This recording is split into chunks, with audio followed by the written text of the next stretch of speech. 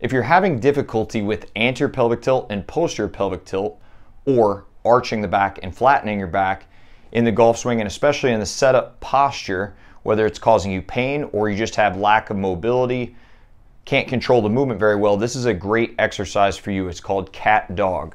Okay, so we're going to start out on all fours in what we call the quadruped position, and we're going to start out focusing on this region of the back.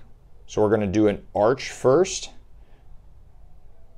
and then we're going to do flatten the back. Okay, so we are anterior pelvic tilt, we're arching, and then we're flattening with posterior pelvic tilt. Now what we don't want to see is high arch here through the shoulders or dropping way down low.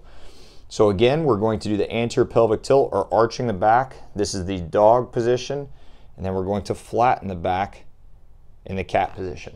Okay, so do this a few times, get good at controlling the motion. You'll see pain will start to decrease and your stability will actually improve, and you'll see that translate over to your setup posture and ultimately your golf swing.